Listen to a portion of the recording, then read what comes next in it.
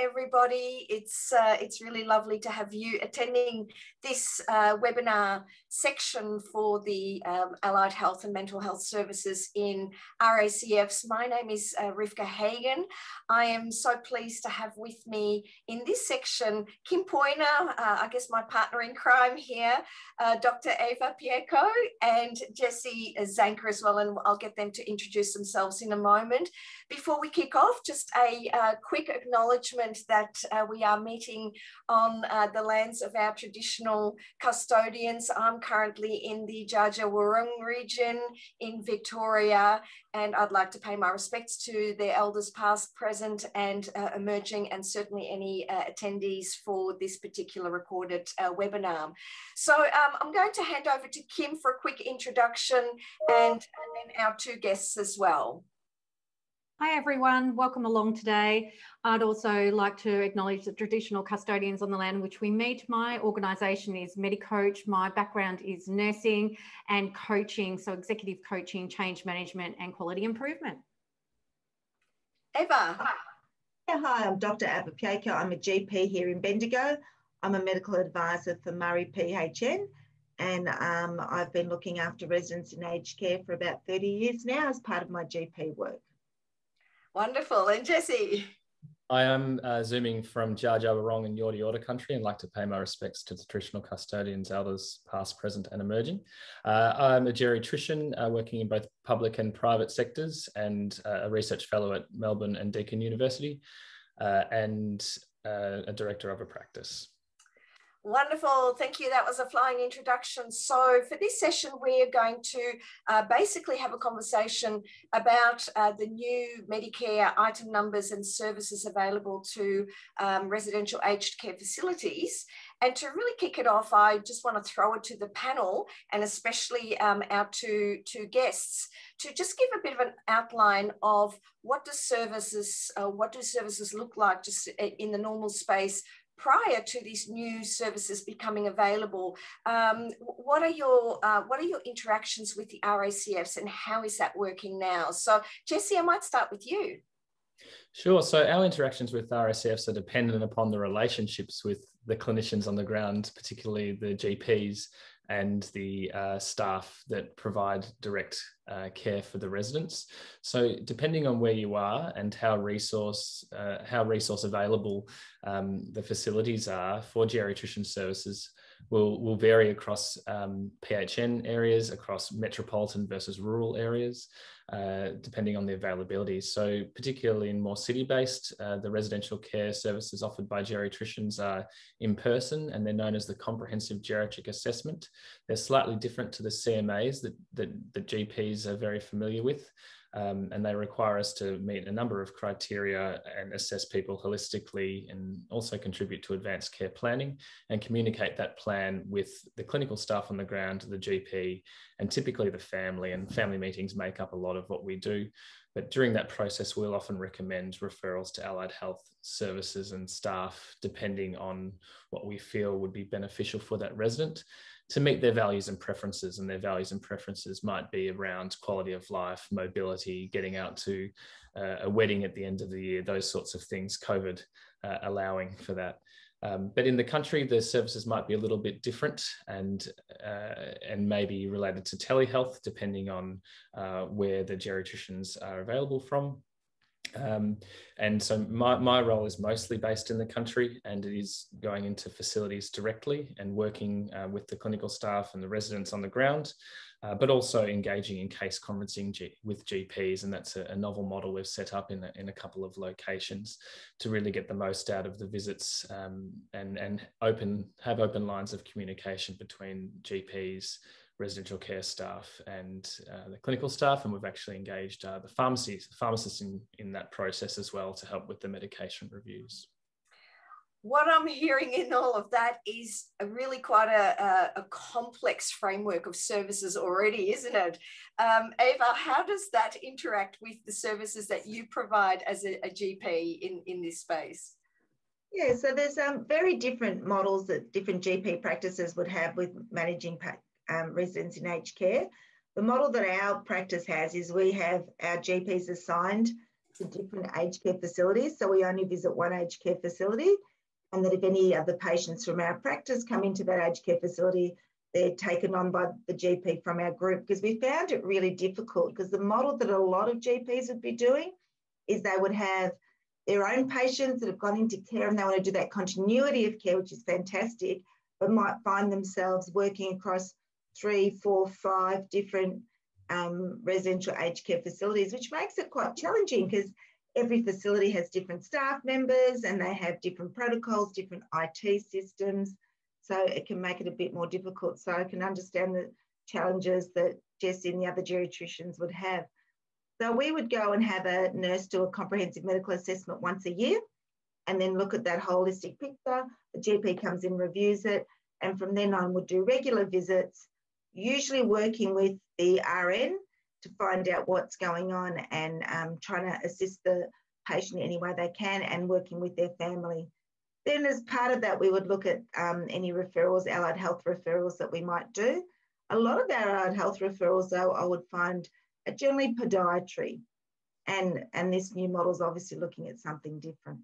So in terms of Eva, currently you were saying podiatry services are what you would refer to in the creation of a 731 item number, MBS item number. That's right, yes. How do you keep track across all the different facilities of those podiatry appointments and how they're being utilised? We don't. So it's very difficult, because it's impossible to keep track, because we only get notified. So quite often when they've completed the visits that they've been allocated, we might get a letter, because that's part of the requirement from the allied health provider saying we've completed the care. But it's as opposed to when that happens and how it happens, we often don't know. We often know when we've been asked to do more referrals, right, because different things happen at different times and you're not really aware of it. And in terms of mapping those services out, what's your normal strategy? What's a typical shared allocation of services that you would provide over that year for podiatry? So generally podiatry get the 5 visits, and so that it either be depending on the needs of the resident, because they all have different needs. So someone with diabetes, for example, or high problems with their feet, they might need 4 weekly, 6 weekly visits. But on the whole, for routine standard, they'd be getting visits every 8 to 10 weeks. So those 5 visits would be spread out over the year. Mm-hmm. Yeah, excellent. So that kind of brings us into that space of the new services, that have been developed, and at this point in time looks like it'll be available until June 2022. I guess I get the sense that it's very likely it's going to have longer tenure than that, but at this point in time, that's what we know about. And I guess in response to both, the Aged Care Royal Commission as well as the COVID impacts, that recognition that additional support services are going to be required, especially in that space of physical therapies and mental health services. That's kind of where the new MBS item numbers have been developed. How do you see that? And I'm happy to throw that to either of you, kind of rolling out when that's quite a different way of delivering services to residents. How do you see that playing out? I'll jump in if that's okay, Eva. Yeah, thanks, Jessie. So I think it's important to recognise that we've got a time-limited period to provide these services. And so it's incumbent upon us to utilise them as much as we can. We know that they will provide benefit for residents. The Royal Commission shed a lot of light on where we can improve, and one of the greatest parts is resident mobility, interactions, and keeping people strong and engaged. That will help them within their facility and externally to that. And while the evidence is not strong, we do know that engagement in these services in general can reduce the risk of falls, complications like pressure injuries, hospitalizations, and most importantly, quality of life. And so the question then becomes, we know these services are good, they're available. How do we logistically maximize their utility? And I think that's a good point for us to discuss and work out together how different practices, and we've already heard from Eva about the variability of different GP practices and the variability of facilities and how they operate, how we can sort of work out the best way and support practices and facilities to maximise their use of these services that are available to residents, because if we don't use them, they'll disappear. Yeah, and you know, I guess you know, this is the space where, especially you know, Kim has such insight into sort of leveraging these and you know, ensuring that we have that communication really being developed. And we know that as far as GP, especially GP practices and RACFs, that it's still quite at a foundational level of you know, sophistication in terms of how we interact and how we work together. Kim, what can you say about that? Yeah, I think it's going to be really dependent on having a very collaborative discussion between who's coming in as a GP service and also the residential aged care facility. Having that communication pathway, how can we visibly make it less administratively burdensome for all, and make sure that obviously we're keeping track of how many services are being utilised. No, the last thing we want is a GP not being able to access those services for that resident because they actually have to trawl through information. So how can we make it really visible for them? And that may mean that for a paper-based system, you might actually have just a checklist on the front of their paper file that someone at the nursing residential aged care facility is documenting, or the allied health might document there. But that's going to be all very independently discussed, isn't it? What's going to work for each of those facilities. And we know from the McKinsey report, really effective communication across teams, health providers, is a really effective hospital avoidance strategy. So we need to get good at this stuff and make sure that we're making it really visible, but we're not making an administration impact on the residential aged care facility as well, because we want patient care to be paramount. Ava? Yeah. So as a GP, I'd love to know how I'd be able to get this activated and get it going, because I've certainly noticed over that COVID lockdown period, with people having this access to family and to visitors, is the physical impact. So they're not been walking as much, not moving around the facility, not going out for visits, so losing a lot of confidence in their mobilisation and how far they can walk, and getting up and down from chairs and things like that. So certainly that's been very visible. Also mental health wise too, because they're not interacting socially with as many people, and that one-on-one interaction would be excellent for them. So for me, it was just how do I get them to get those extra visits?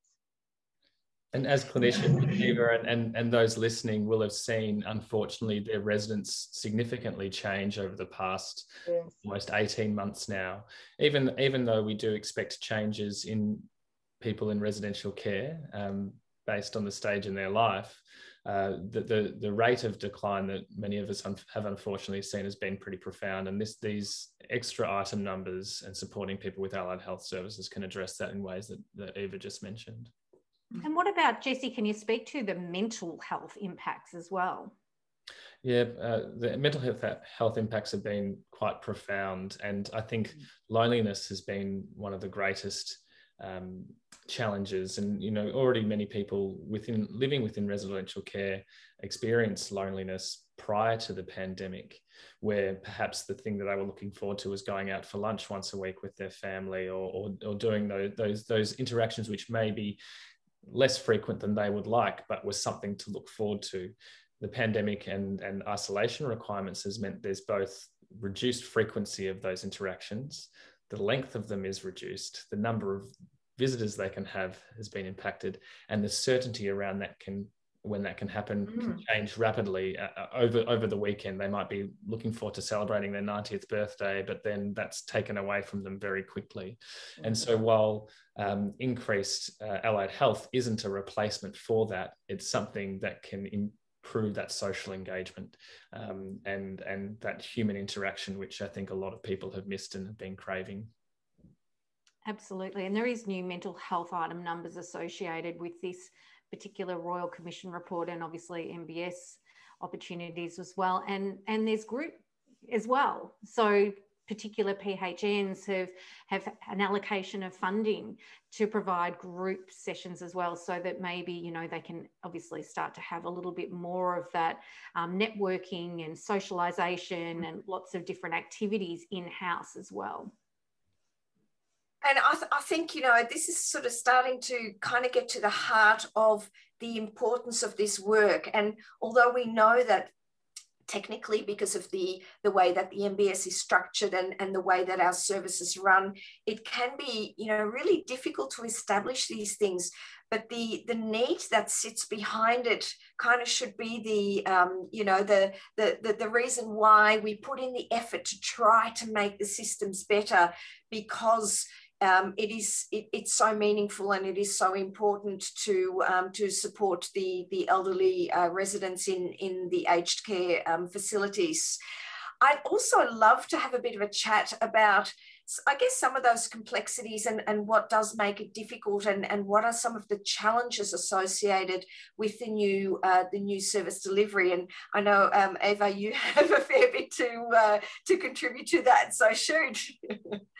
Well, so from my reading of the new item numbers, and I think firstly, partly for the GPs listening, is that one of the item numbers we don't utilise enough is that contribution to care plan. Because really almost every time we go, that's what we're doing. We're providing an assessment and we're contributing to the care plan, but we often forget that we can actually do that extra 731 item number for that contribution. So I think that's an important thing to realise. You're doing the work anyway, and as long as you document it correctly, then you can access that other MBS fee. And as part of that, you can also access those extra services for your patients. But one of the challenges I think around it is, my reading of it is the additional 5 visits are for physical therapies. So the exercise physiologists, physiotherapists, and I think occupational therapists, not for all the other diabetes educators, dietitians, podiatry. So and they can't access those until the first 5 have been done and actually delivered. So if their podiatry is being spread out over the year, then they can't actually access these extra 5 physical services, because they're waiting for that podiatry visit, you know, at week 50 or, you know, week 40 before they can access it. So I think we are going to have to think about perhaps talking to our residents and changing the way they do it, because sometimes they want these podiatry item numbers is because they're accessing a different provider to the one that's usually in the aged care, that comes to the aged care facility where they've got an agreement. But Kim, I'd love your advice on this. Thanks.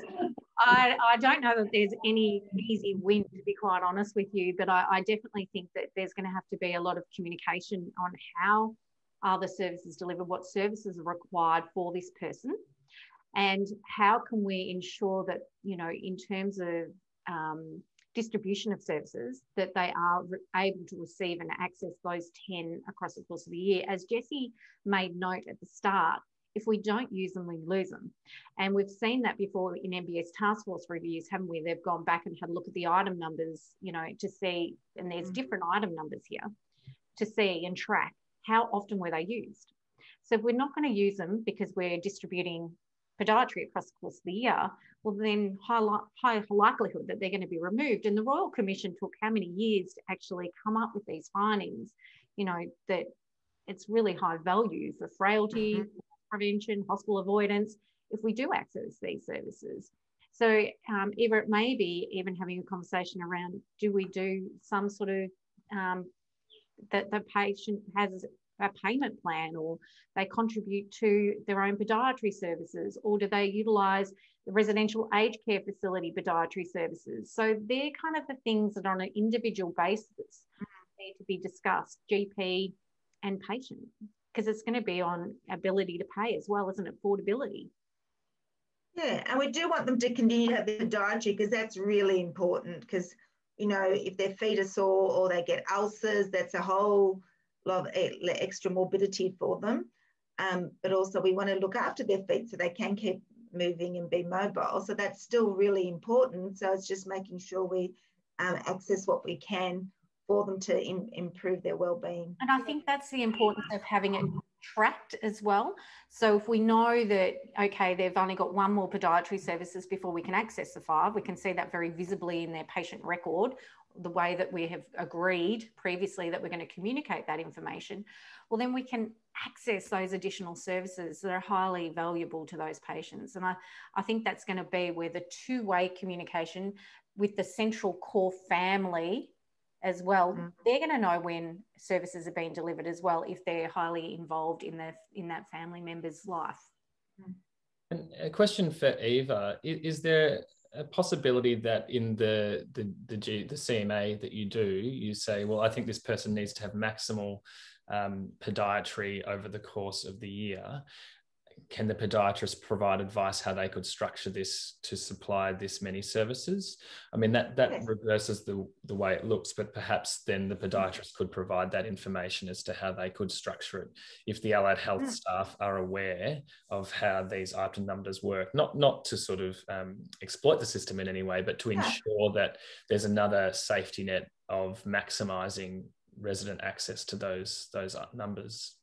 Yes, they certainly can, and they're usually very good at keeping it on top of it all because they know when they visit. We don't know, but I think it's that multidisciplinary model that's really important, and it does lead the way for perhaps looking at some more case conferencing or better communication across the different services. And I would love you to do case conferencing. That's, look at my face just lit up, case conferencing. It's one of my favorite ways of, having that 3D information imparted rather than trawling and not having information. And how can we, in terms of quality of life, that's essentially what that client and patient wants in that residential aged care facility, right? And the family. So how can we make sure that we're creating the best impact that we can? And that's through having 3D conversations like case conferencing.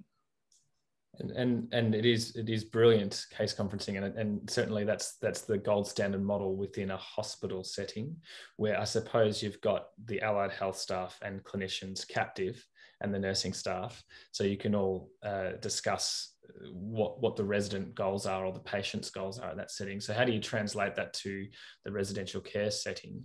And I suppose I mentioned in the introduction, we do case conferencing, and one of the models that we run, it's fortunate because I actually visit that GP clinic and sit in the rooms, and the residential care facility is co-located, so it's next door. And so the same GPs use the same software, visit the facility, and we have a meeting once a month over an hour where the clinical care coordinator is present, and she represents the allied health staff as well as the nursing concerns there. And we have about 4 to 5 GPs come along, and the community pharmacist who does the medication reviews as well. And so we all discuss the residents who I've seen, or if there are questions for residents that are going to be referred, or just general clinical questions, we can work them out together, and each clinician will bring a different angle to that conversation. But in the end, I suppose we're just adding to the plan for that resident and making sure that all of those needs are met and we're all on the same page, so that it's not just a piecemeal service where people are providing opinions and there's not really a common thread to the conversation. And that's beneficial in multiple ways because the clinicians present can bill for that, and the practice nurse will also take the case conferencing notes, so it meets all of those requirements for governance and diligence. It's just perfection, isn't it? Eva, I also want to ask you, especially about the new mental health care items for RACFs. So we know that previously this was like a total gap in service eligibility, in that there was just there were no item numbers that really could be used in that setting. So now the services kind of mirror the better access model of mental health services. How do you see that playing out in the RACF space? So I think it's very much needed, as we mentioned. Residents are often lonely before they get there. They've also often been at home by themselves or struggling on their own, and a lot of anxiety. A lot of anxiety and a lot of grief about being in that position. We know that a lot of people will say, I don't ever want to go to live in a residential aged care facility. It's their mindset of way they look at it. It's almost like a failure in a part, or that being away from their own homes, that loss of control. So I think that it's something really important to be able to help residents unpack some of those feelings and work through them, and to be able to look at it perhaps in a different way and trying to see the more positive side of it. And they have been very much lacking, and it's not something also we often think to do. So I think it's a great initiative. I think the challenge will be, and I hate to be a negative Nancy, but I think the challenge will be is finding the providers. There's, you know, even in private practice, trying to find providers, particularly in the rural areas, is very difficult with long waiting lists. So, but I think that it is a space that a lot of providers will be very happy to work in, because they see the benefit of it for the residents. And, you know, we all have parents. And so, you know, a lot of us have gone through or seen what it's like for the challenges for the older population. Yeah, exactly. And I guess that brings us sort of to one of the key points too, that all of this sort of service development is throttled by resources, and that is, you know, having the right experts available at the right place at the right time. And, you know, there really are no simple solutions to that, are there? No. Health pathways. So most of the PHNs have health pathways. And so that's a directory you can go to see where your providers are and who might be available to you. And, you know, certainly rural workforce agencies are also, you know, very much involved in placing allied health and, you know, hopefully mental health services within the more rural areas as well. So hopefully, you know, that pathway is kind of assisting in that space as well. I guess before we wrap it up, I'd love to know if there are any sort of final thoughts or ideas that we would like to bring to the audience. I'll start with you, Jess. Well, I think on Eva's point about the mental health services, I think that's a really important one. And I think the notion of build it and they will come is applicable here. So the item numbers have been built. We may not have the providers immediately there, but if we don't have the framework for them to be enticed to enter into the space, then they will not ever enter. And so I think even if referrers, GPs and clinical care coordinators and RNs aren't familiar with those services, there are the ways to look them up, as Eva mentioned, through the PHN health pathways, but also documenting that we would, even as the GP just documenting, or the geriatrician, for example, just documenting that this person would really benefit from a psychological or counselling support, then that becomes incumbent upon the clinical staff to seek those things out. And if we don't ask, we don't get. And I think it's really important to continue to ask for these things. Otherwise, there'll be no recognition that they're needed. And once again, as Kim more eloquently put, use it or lose it. We've got to use these item numbers and get the benefit from them. Yeah, great point. Eva?